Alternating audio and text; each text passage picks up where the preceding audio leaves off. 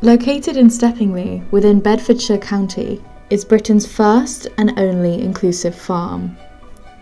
Co-founded by Mike Duxbury and Ness Shillito, the farm aims to promote diversity in farming, which is significant as the government's annual population survey found that agriculture was one of the least likely industries to employ disabled people. I fell in love with animals from a very young age.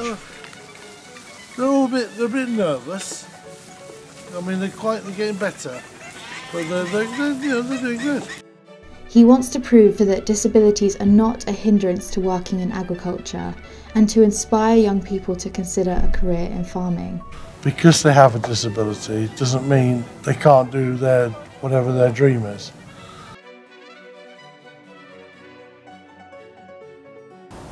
Very proud of this place. Love it. Absolutely my dream.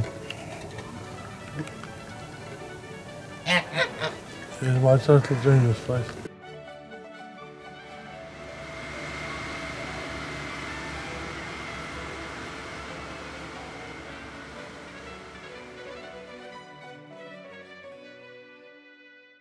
Well, the reason for pursuing a career in farming is because really I knew nothing else. You know, I was, as I said, I fell in love with animals from a very young age, and I always knew that as long as I could work with animals, I'd be all right, because that was always my passion. Now, I knew I wouldn't be a vet because, obviously because of my disability, but I knew that I could look after animals. I knew I could give them the level of care that I wanted to and they needed. And so I thought that's the direction for me.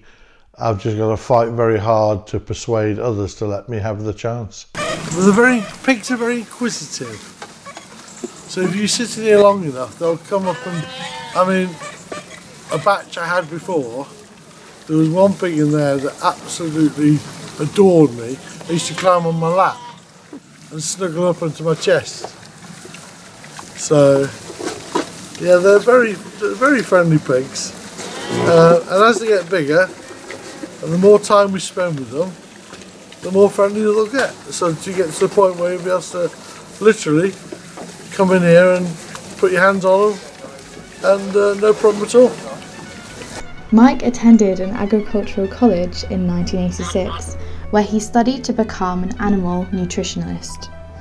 He refused to let his disability prevent him from achieving his goals, and after years of working for the Vodafone Group, being head of diversity and inclusion, Mike was finally able to pursue his lifelong dream, to create a farm that's fully accessible to disabled people.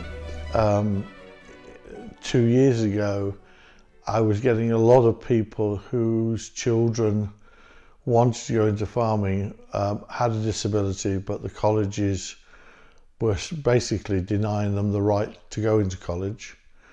And I felt so strongly about it, knowing that I had a background that I wasn't using, and yet that was always my, if you like, first love. I was drawn back into it, A, because that's what I wanted really to do, and B, to help other people. Because they have a disability doesn't mean they can't do whatever their dream is.